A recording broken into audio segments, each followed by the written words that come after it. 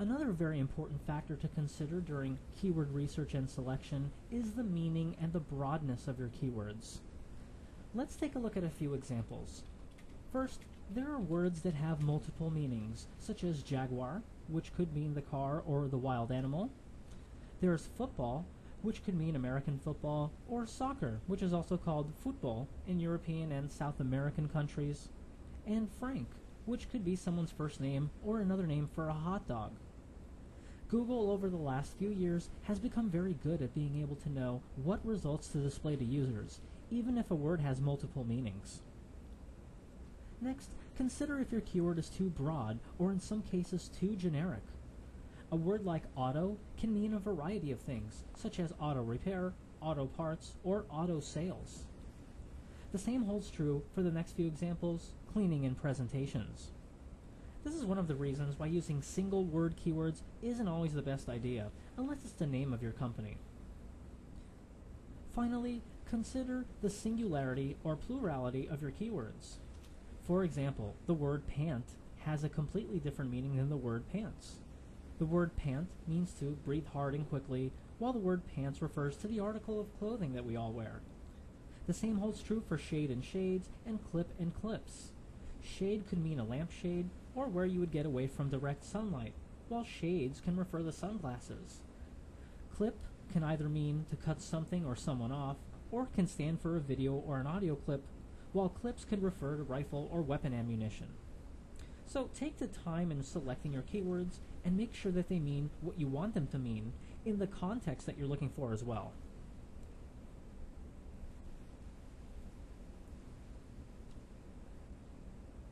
Finally, consider the traffic volume of a specific keyword.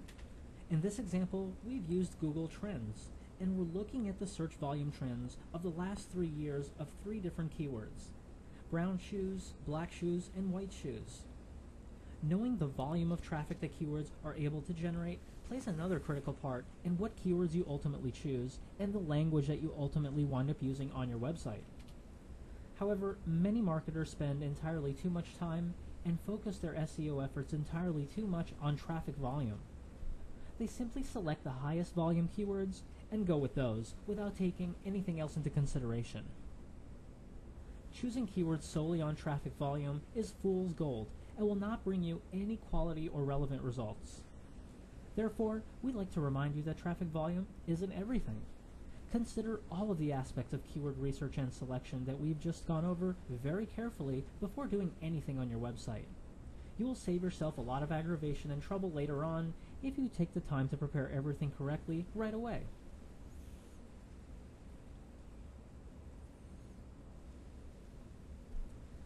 Choosing your keywords can seem confusing and can seem like picking a needle out of a haystack, but it doesn't have to be. Just keep the 5 factors from the last few slides fresh in your mind as you're picking out the keywords that work the best for you and your website. In this particular example, we're looking for keywords that are closely related to either new auto parts or used auto parts. Once we've collected several keywords, we can select a few keywords that very closely match what's most relevant to our site. As you can also see, we could potentially take our keyword selection in several different directions, as there are multiple keyword combinations to pick from. Keyword research and selection can also be a great exercise in considering new pages for your website, as it brings about new ideas to expand upon. There are several keyword research tools online that you can use that will generate large keyword lists like this one. Try not to be overwhelmed by the results. Just take your time and be as picky as possible when choosing your keywords.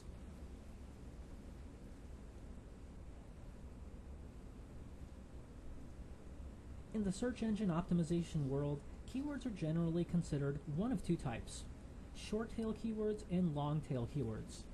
Short-tail keywords are generally 1 or 2 keywords in length, much like our examples are showing you.